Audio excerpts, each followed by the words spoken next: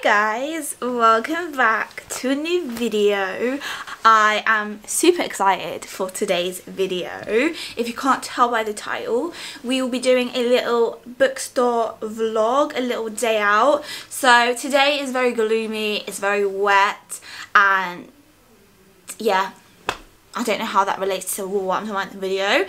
And I thought it would be a good idea to go to the bookstore, spend a few hours there, enjoy reading, check out some new books, see what I could purchase. I haven't actually bought in anything from the Waterstones that I'm going to. I'm going to the Waterstones Piccadilly, which is the Europe's biggest Waterstones. It has about 6 floors and it has its own like romance section, own fantasy section and so on, which I'm really excited for because the closest Waterstones to me, it's really small. Like it just has a general fiction section, it doesn't have like a specific just for romance. So I'm so excited to check that out. And then I might go to the Works as well, but I won't film that in this video. But I thought I'll take you guys along with me. I haven't actually gone there properly and looked at stuff. I went there one time with my aunt like 6 months ago and I only bought one book, I think. Did I buy a book? I don't think I did buy a book. Then I wanted to come back there to do a full like vlog and like buy loads of books, because when I was at uni I used to go Waterstones all the time because I had a really good one, and I'm just really excited to just go to a bookstore. I haven't purchased books like that for donkey years. I'm not gonna lie, I haven't bought in any books. The only book I bought recently is this beauty here, The House of Flame of Shadow, which is the 3rd book in the Crescent City series. I haven't actually started the series at all, but I just saw that and it was £10.50, so I got that. So my goal today is to see if I can get the rest of the books and at least the first 2 books of the Throne of Glass series. I am starting with Assassin's Blade because that's what I've seen and I think that's the best way to start it, just from what I've seen online. I just made my own like kind of decision. I'm gonna go to Waterstones. I have to travel there. The rain horrendous, which we don't love, but I'm cozy, which is good as well. I got a bag. I bought 2 bags with me, so I have like my normal tote bag and then inside I have like a smaller tote bag just in case I have extra books. But I'm trying to see how many books I can get, see what I can get for bargains, and sometimes they do like the buy one get one half price, or they do buy one get one free, so I might see what I can find there. But yeah, I'm gonna stop talking now. It's nearly 10 now. We're gonna make our way and yeah, we're gonna enjoy our time at the little bookstore. Well, it's not little, it's absolutely massive and you guys will see it when we're there. So sit back, relax, grab some snacks and join me whilst I go to the bookstore.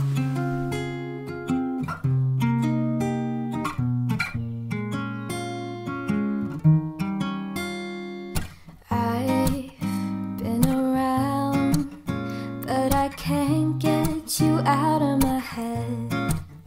Try to stray, try to forget, but the thoughts, they seem to drown me instead. I've always wondered what it takes to fill this empty void inside, but now I've realized you were what I needed this whole time. I've been around, no one else has got me feeling this way. Every minute, every hour I spend is on you every single day. I've always wondered what it takes to fill this empty void inside. Something about you makes me wanna be with you for a long time.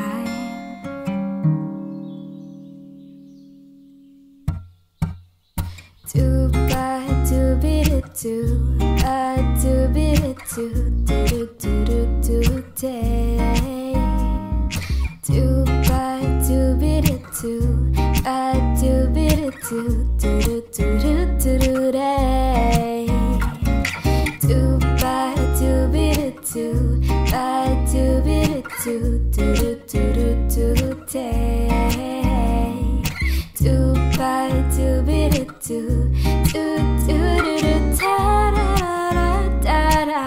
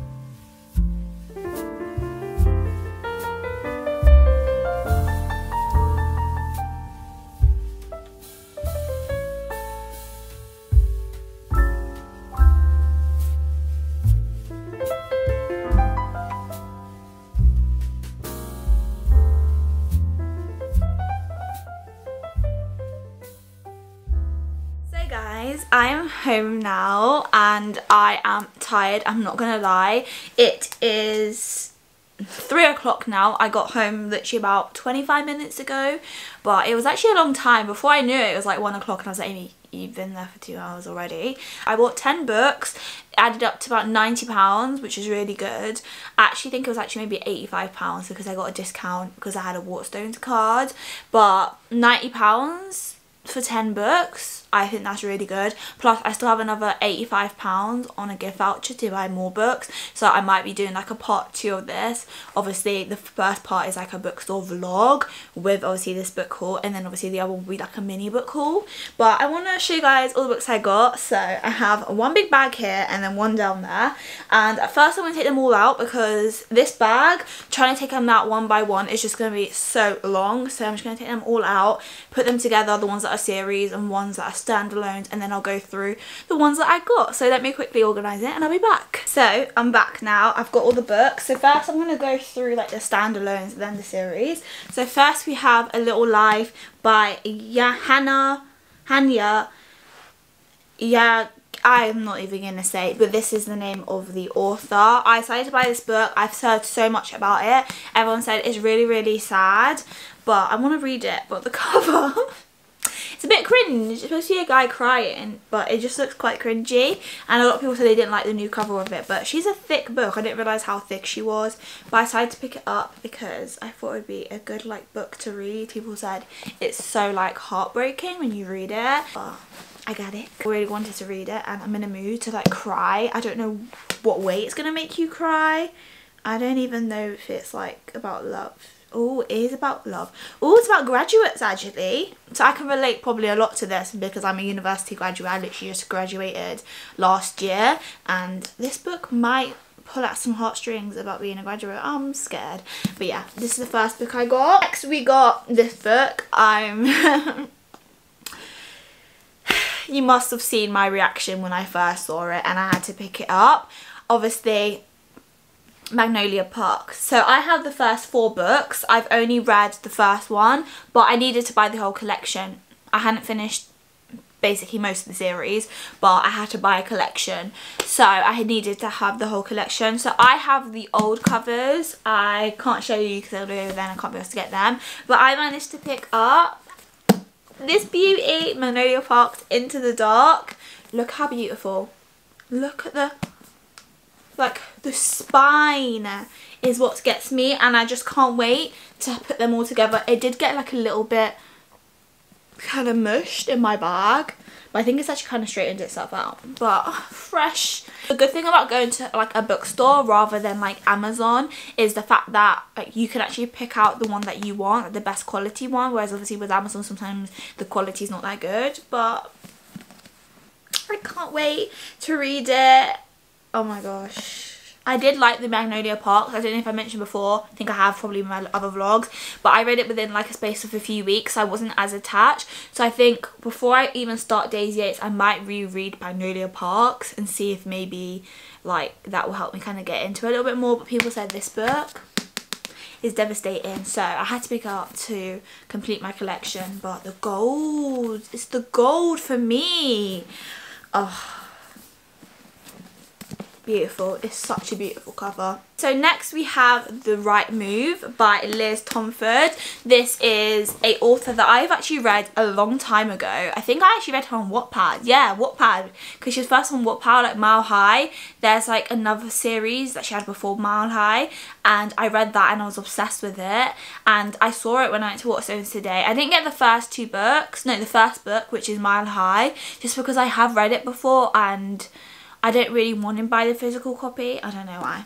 But I saw The Right Move. It also had Caught Up, but I didn't get that one either. I really wanted to read this one. And this one features Ryan. I know like everyone talks about Ryan and says like he's the ultimate book boyfriend. So it features Ryan and Indy. Ryan is an NBA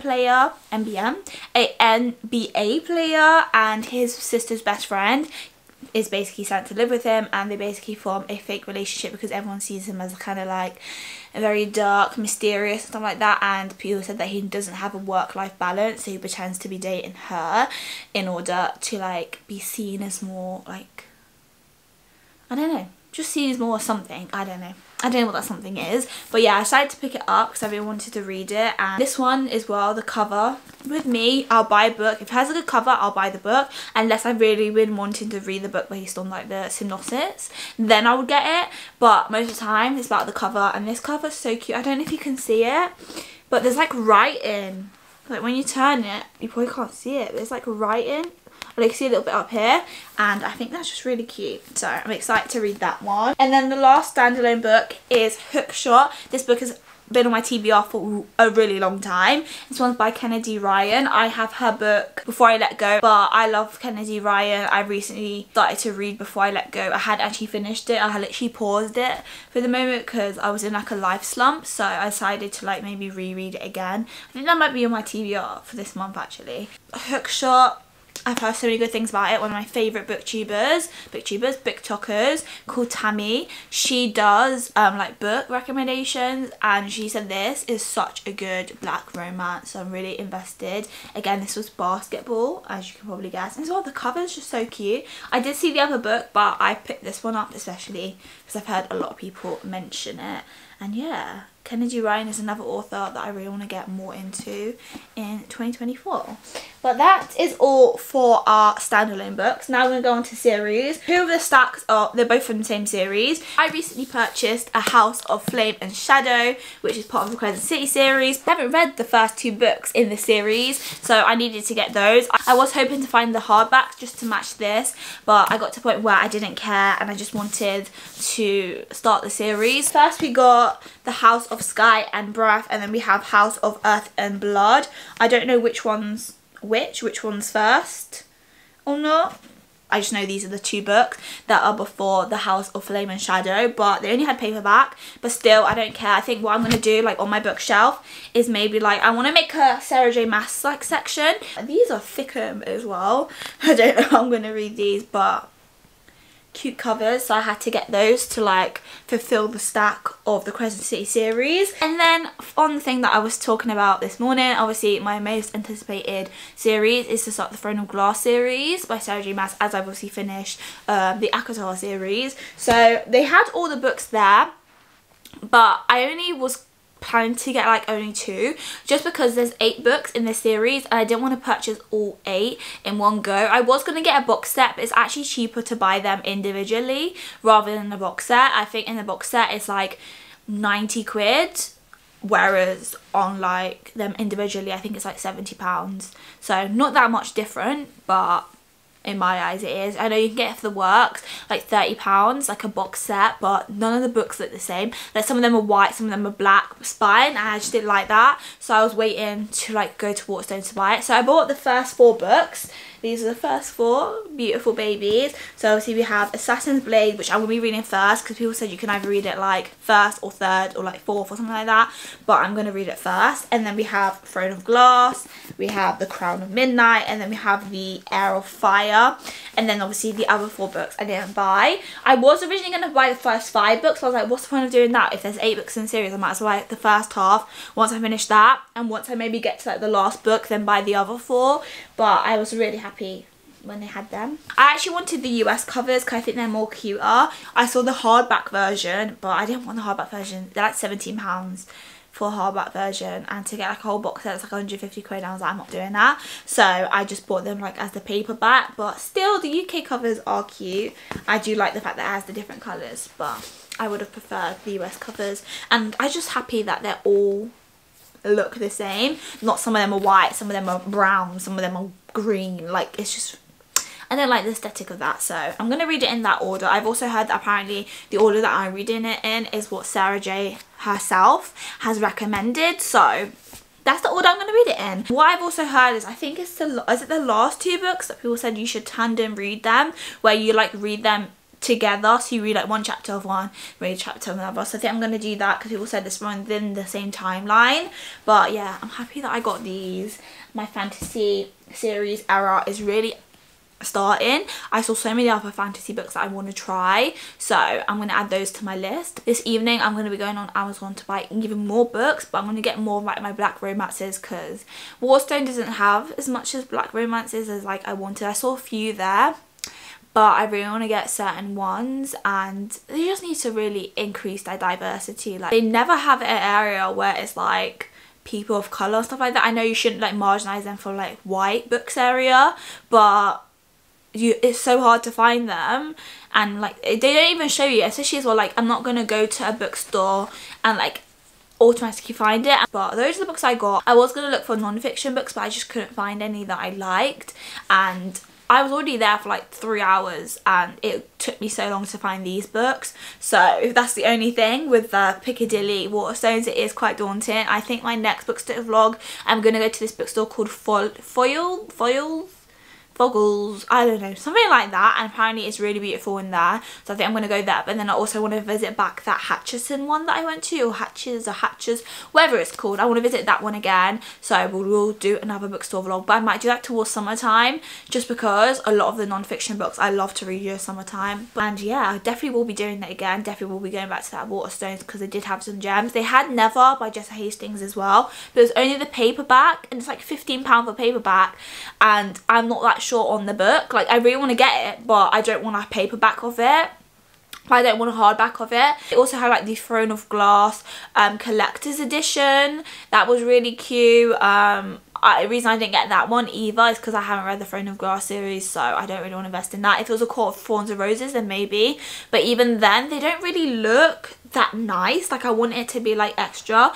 But they did have really cute ones. They had the Shatter Me. They had like a special edition of that, and yeah, it was a good day out. I enjoyed it, and I definitely will be doing it again. So yeah, I hope you guys enjoyed this video. If you did, make sure you give it a like and a subscribe. Make sure you watch my other content that has been posted. We're gonna now just go and sit on my couch and rot like I usually do. But I hope you guys enjoyed this video. Make sure that you always know that you're blessed. Also, make sure you follow my socials down below. We have my Instagram, we have my Pinterest, we have my TikTok. Show me some love. I also want to connect with you guys more often on these sites. Also Goodreads. Check out my Goodreads if you want to see what I'm reading, what I've read, my recommendations. But yeah, so as I always say, I love you guys, and I'll see you guys in the next video.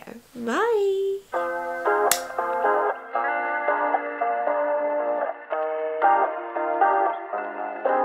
Everything goes white. I can feel the breeze. Euphoric delight.